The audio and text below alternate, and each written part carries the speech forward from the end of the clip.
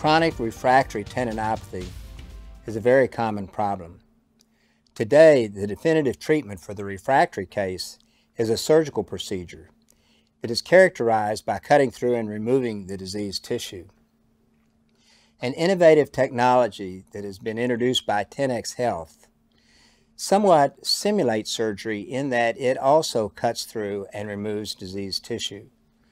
But it does so with local anesthesia and a percutaneous insertion of the ultrasonic energy. The safety and efficacy is not influenced by the setting in which this is performed. Today, we will be demonstrating the procedures in an ambulatory surgical center. However, they can equally and effectively be done in a procedural room or even in a clinical setting.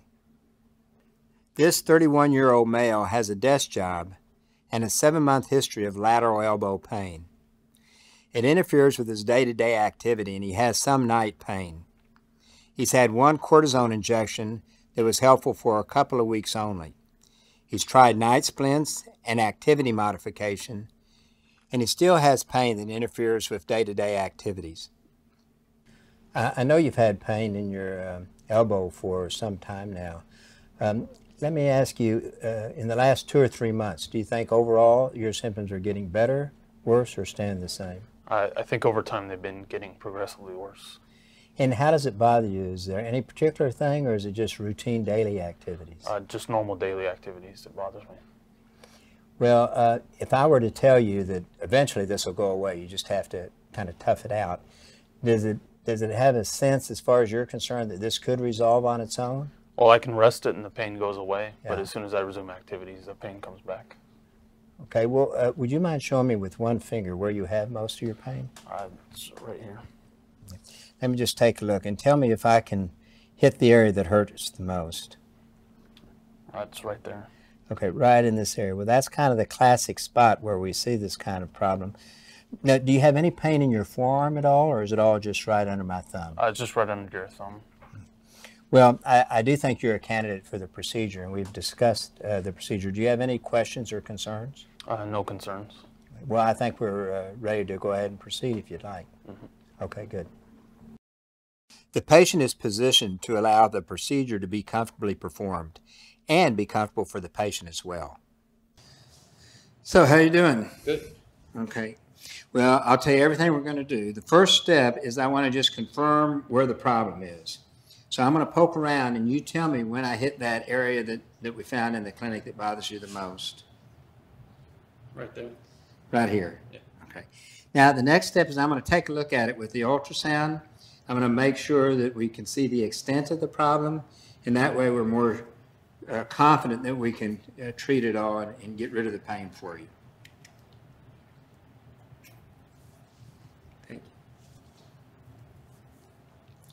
Now what I'm going to do is I'm just going to confirm the area that you're hurting, making sure that we see the extent of the problem. So I can see the bone and I can see where the tendon is attaching, and there is a problem with the tendon, just as we had talked about. And this is the kind of thing that we typically see and does respond to this treatment. It's fairly extensive and does explain your symptoms, so I think it's reasonable to go ahead with the procedure. So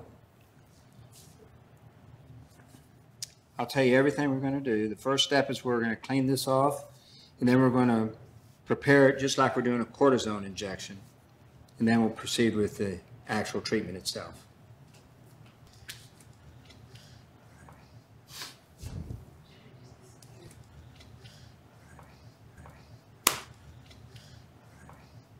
So we're going to clean this up, make sure that there's no chance that this can get infected.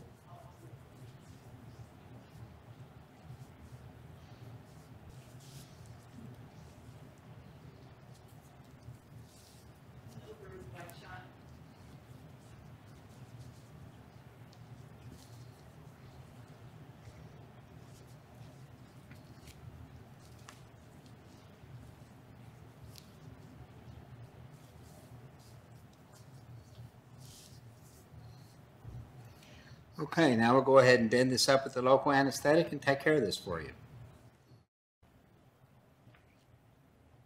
A thin layer of non-sterile gel is used to cover the face of the ultrasound transducer, and it is placed in a sterile sleeve. So we've marked the area of maximum tenderness. The patient confirmed that it is right in this region, which is the site of the origin of the extensor carpi radialis brevis. You'll feel a little stick and a little bit of discomfort. Sorry. First, you make a skin wheel because that's a painful area. And then go ahead and advance the needle down through the fascia to the point where you're feeling the bone. You should be able to tap on the bone, and you may feel a little discomfort here. We're injecting approximately 2 to 3 cc's of 1% or fast-acting local anesthetic. And then we're anesthetizing the tract. I do like to tap on the bone with the local anesthetic since we do tap on the bone with the MicroTip.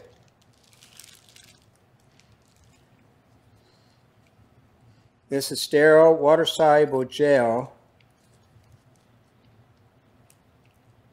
So we'll now confirm the pathology.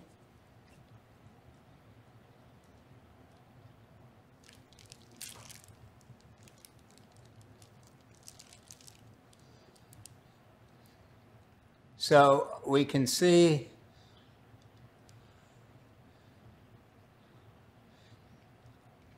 the kind of classic slope of the lateral epicondyle. There's a hypoechoic or blackened area right at the apex.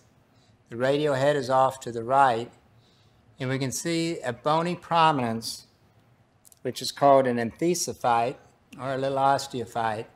And right at the base of that is the blackened area, which is the site of the pathology.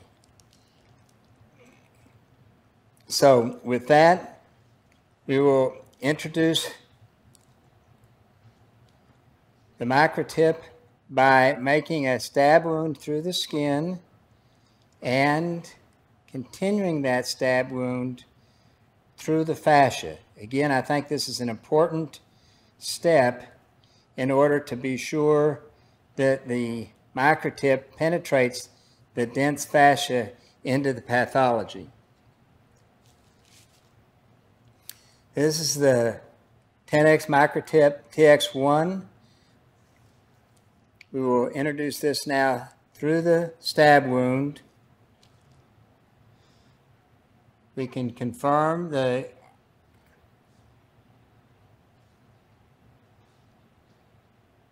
area of interest.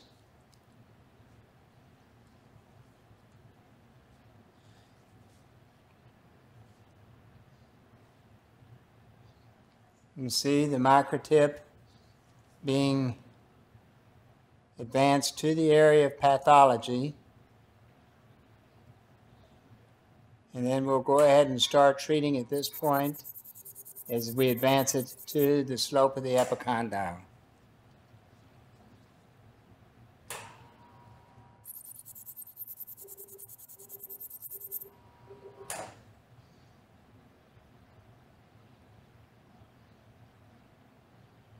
You can see the orientation is exactly proper.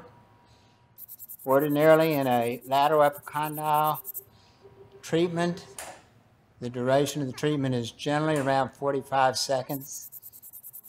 In this instance, we're right exactly in the site of the lesion. That's exactly where we would hope to be. You can see it's right at the base of the enthesophyte. A common question is whether or not we remove the enthesophyte. One can do that. It's not necessary. The pathology is right at the base, right precisely where the MicroTip is treating the lesion. So this has only been approximately 20 seconds, but frankly, this is a relatively small lesion, very discreet, and this probably is adequate or close to adequate treatment.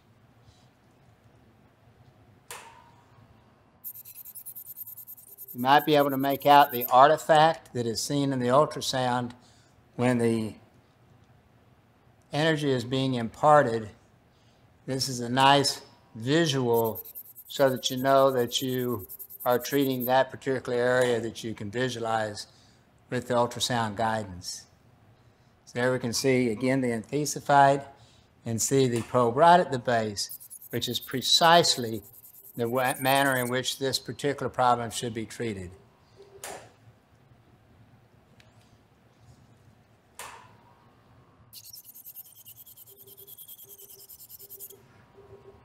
Now notice that there's no more energy. You can't hear that sound, and you hear the signal. So at this point, there's no energy being imparted. There's no aspiration and irrigation. The system is shut down. You let the pressure off the foot pedal, and then it is cleared, and we can continue treatment. And this is right precisely the area and the goal of treatment. I'm penetrating the surface of the bone to stimulate some healing response, as you see on the ultrasound, and that really would conclude the treatment here. Does this cause any problem? No? Good. Okay, so with that, we'll withdraw the MicroTip.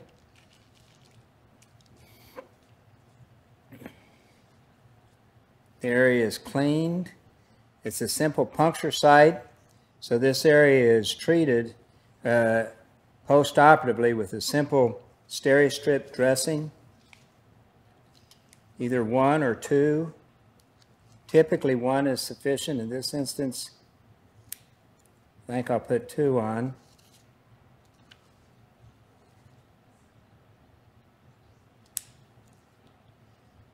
Formal suturing is not necessary with this technique.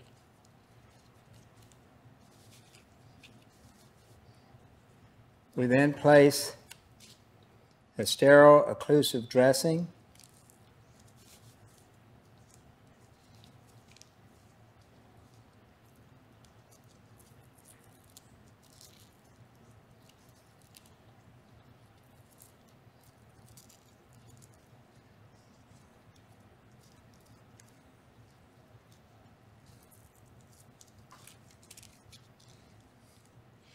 We'll then wrap this with an ACE bandage or a compressive stockinette, and that concludes the procedure.